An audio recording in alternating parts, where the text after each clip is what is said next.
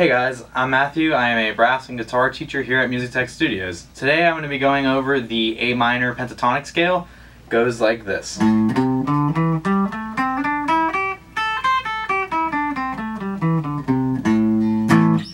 So you may be wondering to yourself, why would I use a scale that doesn't have any tonality versus the major scale that sounds obviously happy? Well, the minor pentatonic is the most popular scale in rock music due to the fact that it has no tonality. It can fit anywhere.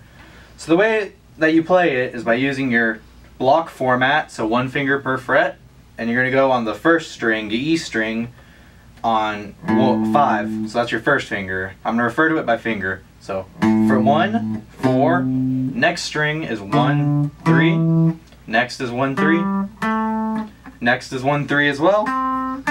And the last two are 1, 4 and 1, 4. So together that goes.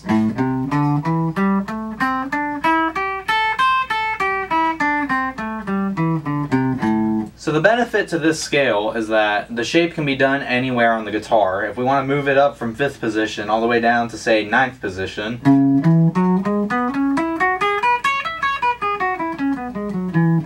it can be used anywhere. It could even be used in some of the most famous solos that have been written, such as Enter Sandman. This is going to be a reduction of it, just so you can see the scale.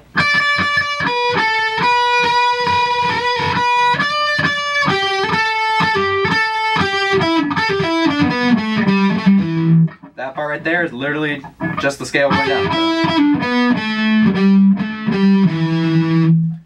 So the good thing about it is that it can be put anywhere you want as long as it's in the key. There's no strings attached, and it allows as much creativity as you want. You can literally just anywhere and it's a riff.